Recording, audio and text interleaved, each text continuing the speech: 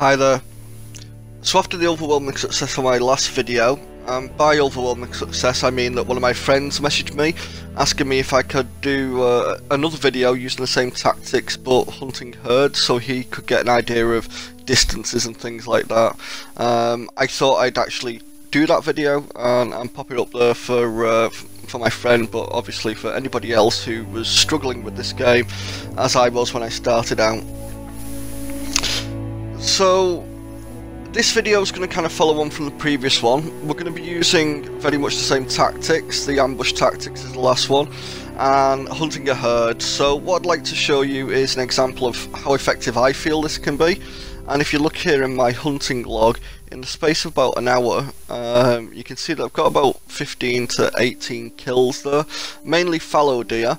But as I said, I find it a lot more useful than just stalking these.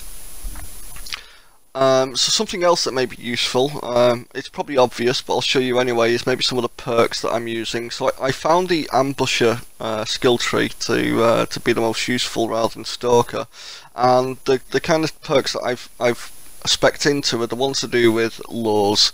So I wanted to get the Fatal Attraction, was the first one I was aiming for, to give me an increased chance of luring animals, and then as I get a higher level, I'm only 14 at the moment, but as I kind of get a higher level I'll be speccing into some of the later ones. Now I've skipped ahead a little bit here, and the first thing we want to do is actually find a herd, which is what I've got here. So if you look, you can see there's lots of tracks around me. I've changed the default colour, so my colours are now the default blue for the active track, but I've changed the inactive tracks from white to pink. And as you can see, there's a lot of tracks around me, so I'm following one set of fallow tracks, but all the pink tracks that are around me are other fallows that are with it in the herd. So now that we've found the herd, I've actually caught up to it, and as I said, using the tactics from my other video, please watch that if you're a bit confused at this point. What I have done is I've got myself into a nice bit of cover. I found the herd and I used my lure to get that herd to come over to me. As you can see here, the animals, once you're in cover, the animals will come actually really close to you. They've got to be pretty much on top of you before they'll spook, but you can lure them over really close. And what I wanted to show here was actually not only do they get close, but when you kill them or spook them off for whatever reason, you can actually lure them back as well. So as I said in the previous video, one of the mistakes I made when I first started playing this, and I was struggling with this game, I'll be honest, when I first started.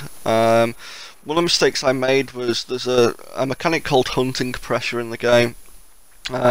So when you make a kill in an area, you apply hunting pressure to that area.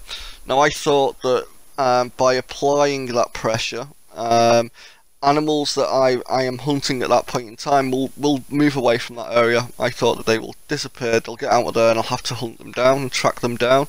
That's not the case. It seems to be that the way that the AI works is that the animals want to stay in that area, so they'll sprint away, but they only seem to do that for about 50 or 100 yards. So as you saw there when I was looking down my scope, they actually just run down to the end of that road just ahead of me, and then they calm down.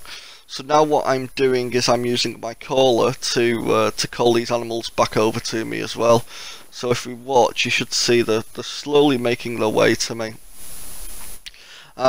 Using the caller, again, as I said in my previous video, the tooltip says that the call is effective for 90 seconds. And it does seem to work, but what I've seemed to have noticed is that they'll kind of start walking towards the call, but then they'll kind of stop, they'll wander around a little bit, and then they'll continue on. I don't think there's any penalty to overusing the lure, and if anything, what I think happens is when they are doing that kind of wandering around bit, it seems to get their attention a bit more and it seems to kind of call them over to you. So there was 5 in this herd, there's 3 left. What you may be noticing, and maybe why I'm killing these, it's worth talking about some of the kill shots. But what I'm actually going for here on my kill shot is I'm going for spine shots. So these are fallow deer, and the lure that I'm using here is the antler rattler to call them over. But yeah, with them being fallow deer, when I first started playing this game and I was hunting mainly roe deer, I would tend to go for the lung shot. So if the animal was side on, I'd try and hit it in the lungs. And if you got both lungs, it would generally be a kill shot on a roe deer. Now, I've noticed by hunting these fallow deer, it's less likely to be a kill shot. You tend to get like a 96% kill or something. Well, sorry, not a kill shot, an instant kill shot. So it tends to be a 96% instant kill, which means they run off a little bit. So what I now do is I go for the spine, basically, and every time you hit the spine, that is a kill shot on these. So I'd certainly recommend that if the animal's tied onto you, that you should be going for the spine shot if you can. If the animal's head on, go for the heart, and if the animal's facing away from you, I would go for the back of the neck, towards the middle of the back of the neck. You don't want to aim too high because the bullet will go through and hit the jaw, and I believe that loses trophy points. But again, if the animal's facing away from you, back of the neck, that's the place to shoot it. So as you can see, all those animals have come over. I lured them all back over, and that's all 5 of them dead now. I was a little bit lucky there. The animals usually, I don't normally get 2 shots off. They seem to kind of freeze a little bit when I was killing them now.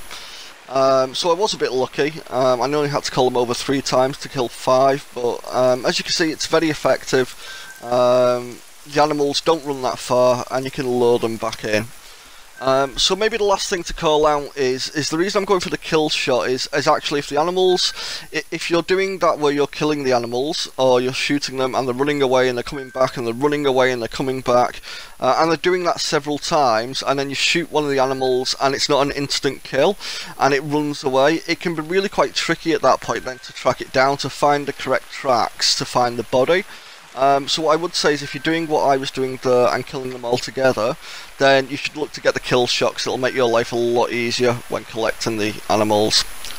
So that's the end of the video. I hope you found it useful, and thanks for watching.